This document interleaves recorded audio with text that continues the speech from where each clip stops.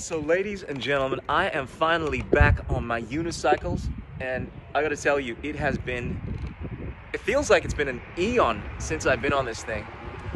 My unicycle broke on me, so I had to repair it. I had to become a Sparky.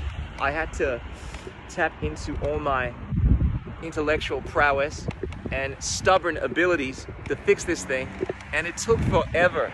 I ended up destroying the wheel, the motor, then destroying the entire circuit board after trying to change the tire. And I gotta tell you, this thing took forever, and it was so long, the whole process, and I almost gave up on it, but finally I pulled through. And after, feels like it's been a couple of months since I've been disconnected from my baby, I'm back on it, and I feel like the king of the streets. I ride around on this thing and people are like, oh my God, what is that? It's a unicycle, baby. And I get all the applause, even the dogs. The dogs say hello. Good morning. And it is so much fun. And I gotta love it. I gotta say, there's nothing quite like it.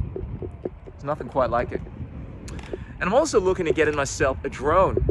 Once I have my drones, baby, and I'm on this thing, I'm going to be the walking talk of the town. I'm gonna start making some videos on my drone, and we're gonna take this to another level. But anyway, I just thought I would keep you guys posted on the happenings of the most chocolatey, soulful Nubian brother, yours truly. Oh yeah. This is my bat cave. What do you think? I own this whole joint. This is mine.